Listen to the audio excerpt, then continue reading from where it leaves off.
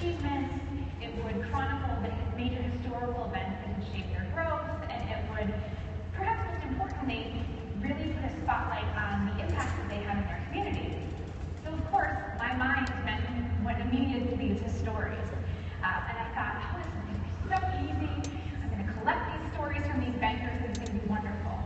And at this point, I feel compelled to point out, in light of all these earlier remarks on failure, that I'm foreshadowing my own inevitable failure in this endeavor right now. So one by one, I would call these bankers, and I would sit at my dining room table, and I had my cell phone in one hand, my pen poised in the other hand to take notes. And one by one, I would ask them to tell me stories about their time working at the bank. And I would give back the most horrible, awful, dry anecdotes that you could possibly imagine. I would throw out questions like, tell me a story about, the day that the Great Recession started in 2008, and tell me a story about that day. And they would say, well, we got a lot of phone calls that day. And I would try something else. Tell me a story about your favorite customer who came into the bank. And still I would get these awful, dry anecdotes that you would never want to publish in a coffee table book that you would actually want people to read. So I'm panicking, and I'm trying to think, what am I doing wrong? What can I possibly be doing differently? And in a sort of desperation Hail Mary, I have to deliver this book. I changed my approach slightly, and I want to share with you the outcome of that change of approach. And the story begins like this. I had been a father for just 47 days when I found myself looking down the barrel of a sawed-off shotgun. It was 5 minutes before closing on December 17th when 2 masked men burst into the bank. Put your head down or I'll kill you, I remember one of them saying as they made me lay face down on the floor. They had rounded up the female tellers, who were also now laying face down beneath the Christmas tree that had been in the front window of the branch. Now they say that things run through your mind right before you die. And all I could think about was my newborn son and how he wouldn't have a father. So the story goes on to detail how these 2 masked men escaped through the woods into their cabin, their hideaway, where they were probably discovered the next day by the authorities. How that possibly, you might ask? Well, I mentioned that this took place in December, but I didn't tell you where it took place. And it was actually in upstate New York, where I grew up.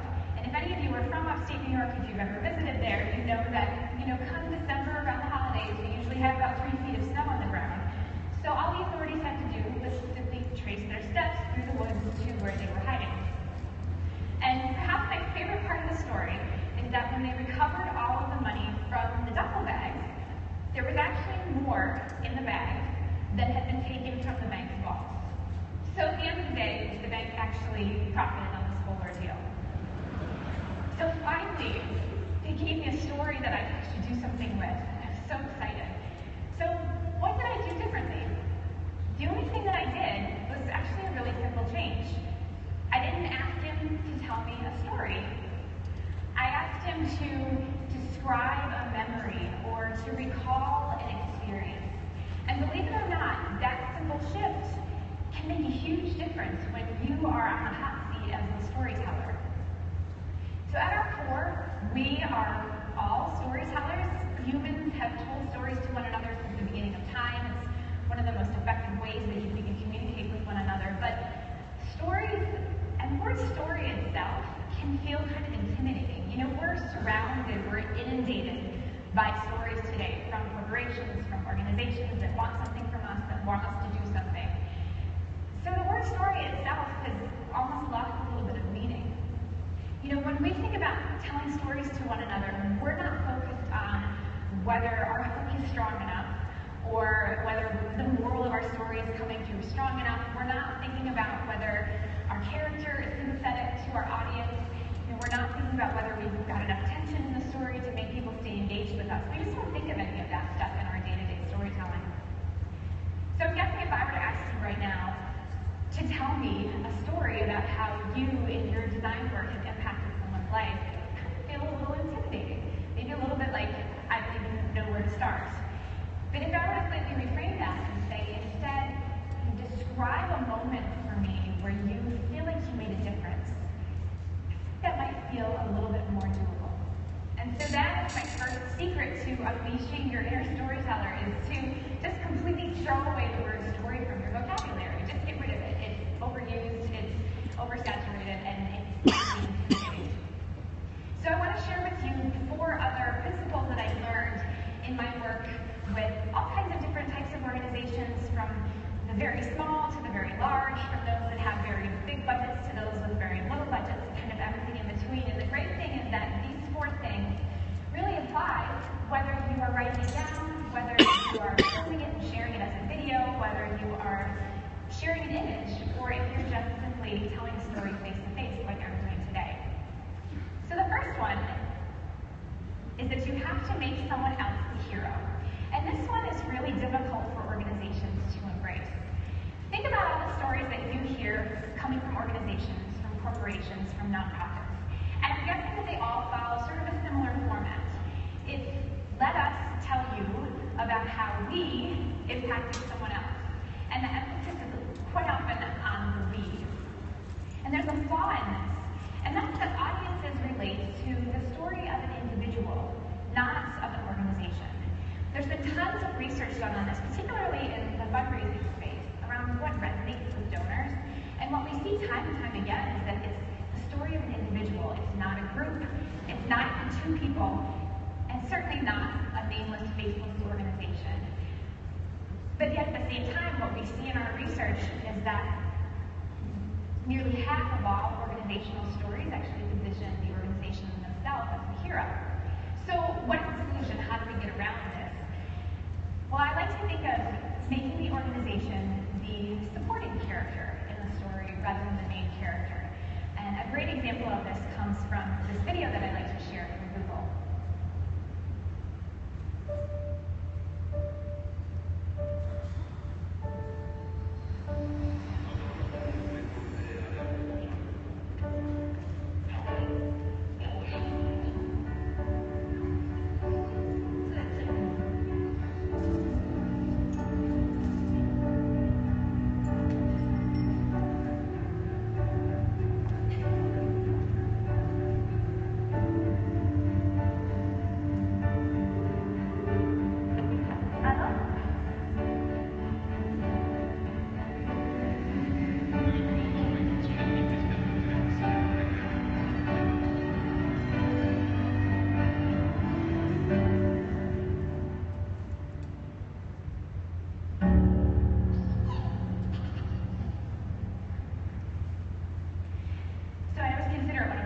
Whenever I speak, to try to get people to cry. So here's some examples. So I love a few things about this particular example. Number 1, who's the hero? It's not Google, right?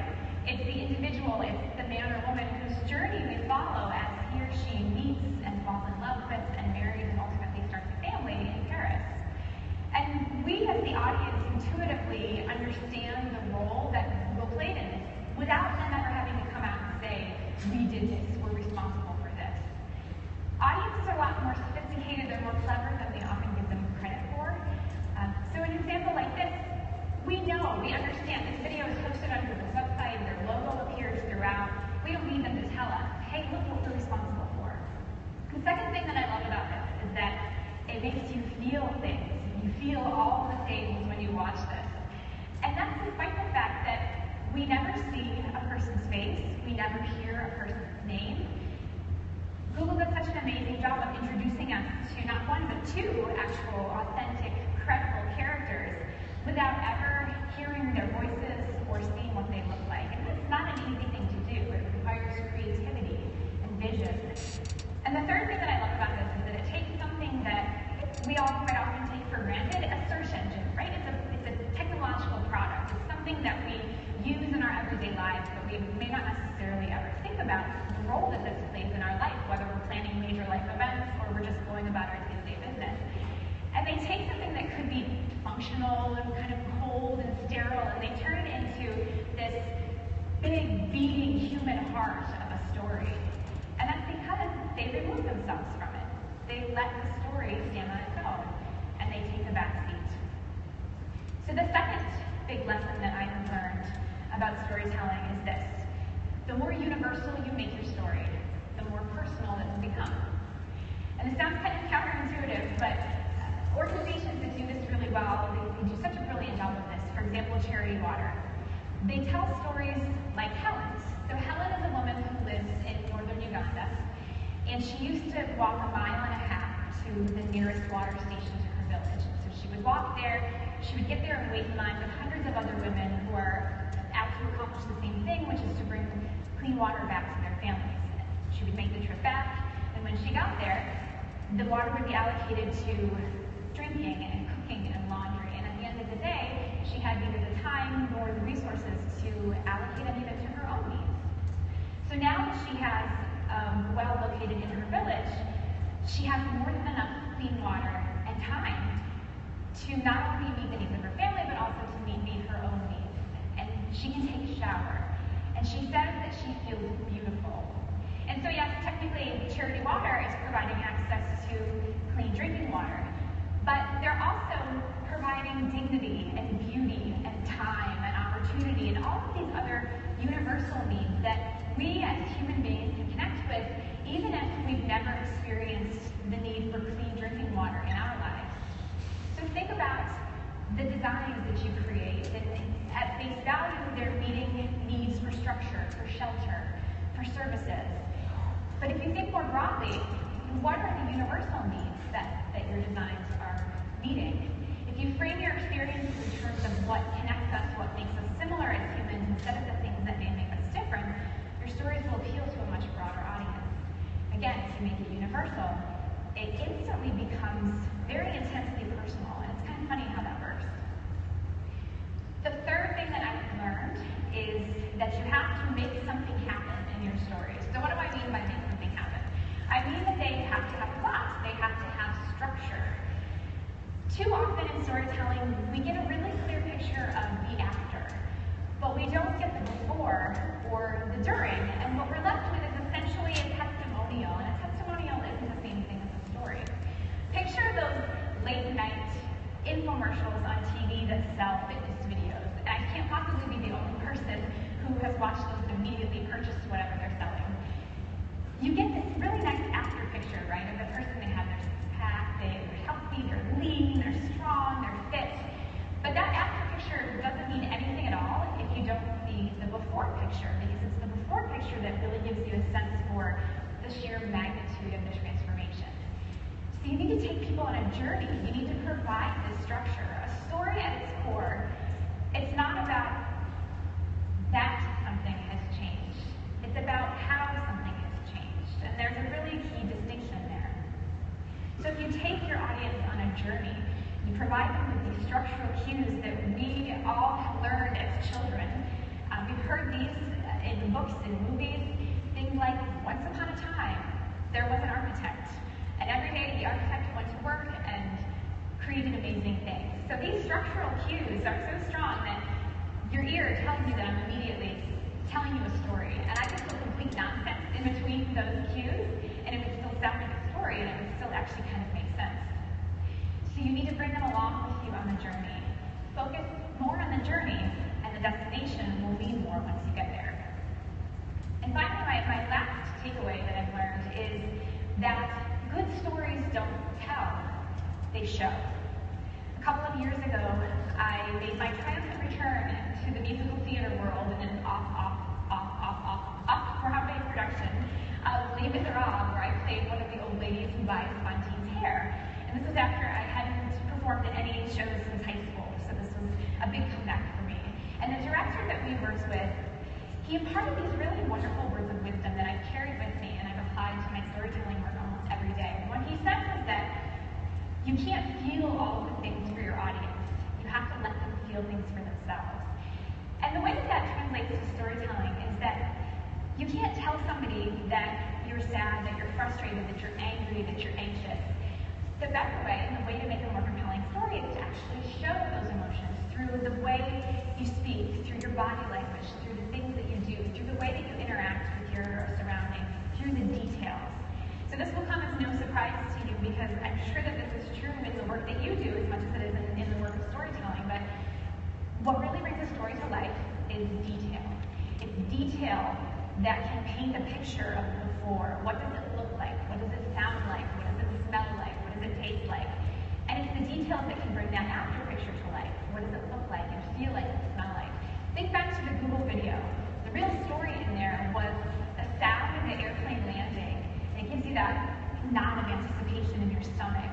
It was in the sounds of the wedding bells ringing. It was in the sounds of the child laughing at the end.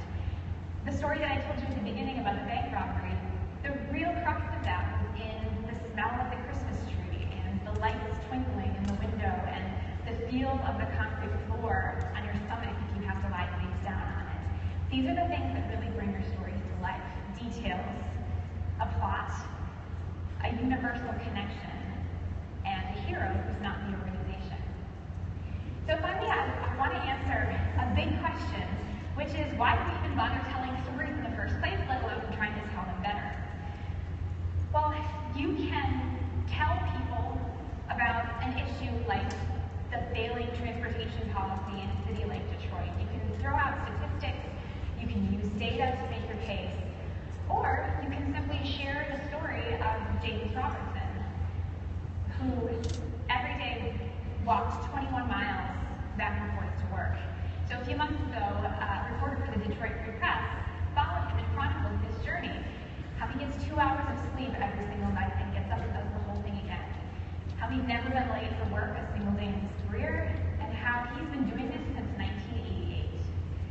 Now that story took off, it went viral, and it inspired not only an outpouring of donations, people gave $250,000 in a crowdfunding campaign, but I think more importantly, it inspired a public conversation about the issues that led to this. And a story could do that, where data and statistics alone couldn't. Or you could talk about housing policy in Baltimore and how the housing mobility program in the city of Baltimore is so much better than comparable ones across the country. You could show statistics about the number of families who've been moved from areas of low economic opportunity to areas of high economic opportunity. Or you could introduce them to women like Tasha, who used to have to steal away in the early morning in her neighborhood so that she could breathe fresh air outside of her neighborhood at a time, the only time during the day when she didn't hear sounds of gunshots or fighting or sirens. And you can tell the story about how now she can go outside with her family, have a picnic in the wide open green spaces of their suburban home. Or finally, you could tell people about the impact that your company has on the lives of others, or you could show them, as Office Max does in this last clip that I want to share with you. Hello, my name is Courtney Lobert, and your company Office Max surprised me in my talk room today. I just want you to know that I'm so grateful to you. And on behalf of my 27 first graders in a city school, where we frequently feel forgotten, it was such a gift. And now today that people saw how hard we work, and not just me, but my students every day. And just to know that we're supported and people believe in us, I'm so grateful. It was so encouraging. The kids kept asking me if it was Christmas. It was really incredible. It was such a gift, not just to me, but of course to my first graders, because you really made our day. And I wanted to make sure that you heard me say thank you. From a first grade teacher who no longer feels forgotten. Thank you. So I wasn't kidding about maybe wanting to make you cry, Peter. So is this a perfect story? No, it's not. But it doesn't need to be. If you have a good story to share, the presentation doesn't matter. So don't worry about whether or not it's perfect. Don't worry about whether it conforms to the standard Hollywood definition of what a story is. As architects, you create beauty every single day in your work. You inspire people with your creativity and with your design. The structures and buildings that you create tell stories themselves. So my hope is that for these few days that we're together here in Atlanta, that you'll be inspired to go back, to go forth, and to tell your stories